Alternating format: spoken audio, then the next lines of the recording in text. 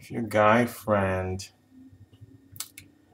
um, if your guy friend feels like he's in a relationship with you, when in fact you're not in a relationship, you don't like him in a romantic sense, but he seems to act in a way and he seems to think that for whatever reason that both of you are in a relationship, you've got to let him know. You've got to let him know, hey, you're just my guy friend. We're not seeing each other. We're not dating in a romantic sense. Because he's going to feel a sense of ownership with this. Maybe the both of you have been hanging around a lot lately and you've been doing stuff with him a lot to the point where he feels like, oh, we must be dating and in a relationship when all you've been doing is just hanging out.